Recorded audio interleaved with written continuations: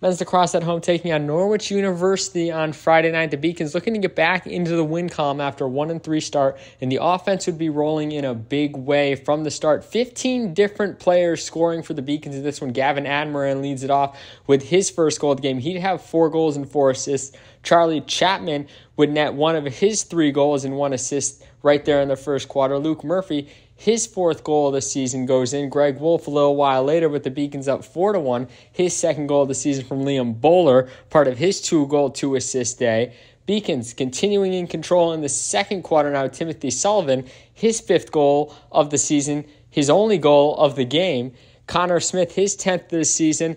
He had 4 goals in the contest along with 1 assist. The Beacons just continuing to pour it on and moving on into the second half after outscoring Norwich University 13-2 in the first half. The third quarter is where they would put on a clinic.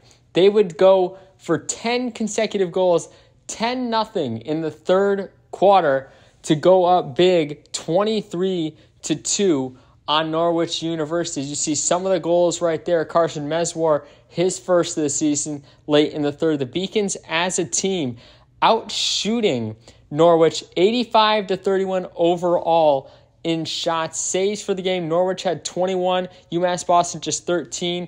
In terms of turnovers, Norwich with 28, UMass Boston with 20.